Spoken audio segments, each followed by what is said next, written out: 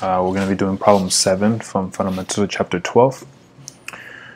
So let's just get into it. So we're given a particle moving along a straight line. So it's pretty much that's what we've been dealing with this whole time.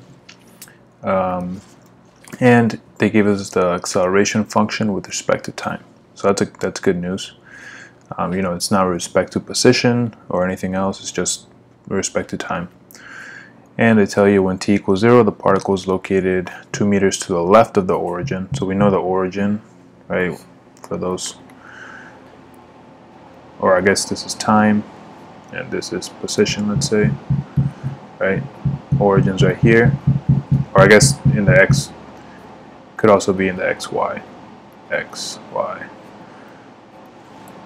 So it's in the origin, and it's 2 meters to the left. Okay, so it's at negative 2 meters. Right, so at t equals 0, s equals minus 2, and then when t equals 2, it is 20 meters to the left of the origin.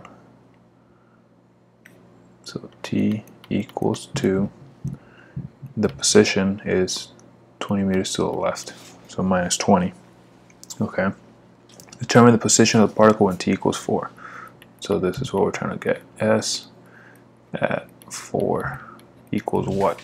Alright, so we know when we're given acceleration, in order to work our way back to position, we have to integrate twice, right? Because we know A is dv dt, right? Which is just 2 time derivatives of the position. Okay, so let's start here.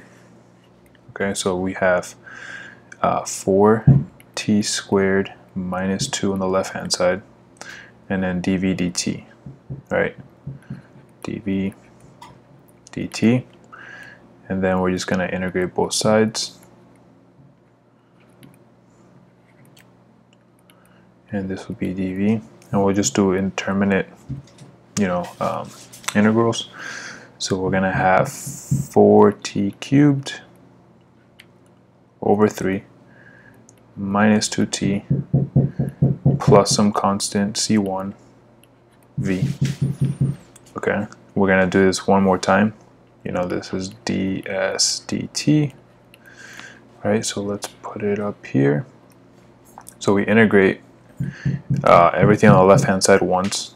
So we're going to get, let's just draw it out. So actually, let's just write it all out. 4t cubed over 3 minus 2t plus c1 dt equals ds. Okay, and another indeterminate integral. So we have 4t to the 4th. And the reason I'm doing that so we can just get rid of those 4's. Minus 2t squared over 2. Integral of a constant, it'll just be c1t. Then plus c2, and then s on this side, right? So technically you're going to have, there's 2 constant on each side, but you group them together to just make one giant constant, right? Alright, so let's, the next thing let's just eliminate some of these things. So we have s, let's just write it down nicely. So we have t to the 4th over 3 minus t squared plus c1t plus c2. Alright, and then now we're given these two conditions that we have to meet. So at t equals 0, s equals negative 2.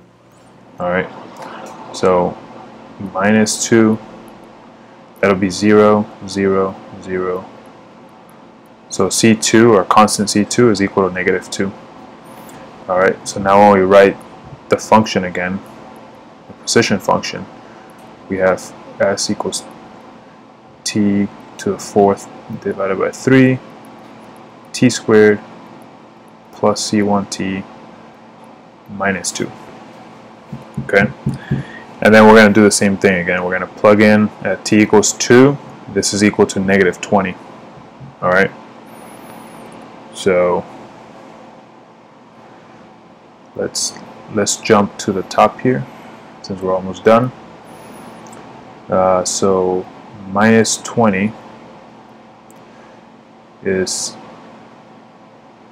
2 to the 4th divided by 3 minus 2 squared plus C1 times 2 minus 2. And that's all equal to negative 20. From this, we should get C1 is equal to negative 9.66, roughly. Okay. Now we have our total equation, total position function, which is going to be t to the 4th over 3 minus t squared minus 9.66 t minus 2. Alright, so now we have our actual function written down, right? And now we just want to get the position of the particle when t equals 4. So we're just going to plug in 4 wherever you see a t, right? And we should end up getting about 28.69 meters, okay? And that's a positive number, so it's going to be to the right of the origin, okay? Alright guys, that's all for this problem.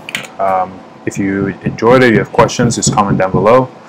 And yeah, I'll see you guys in the next video. Thanks guys.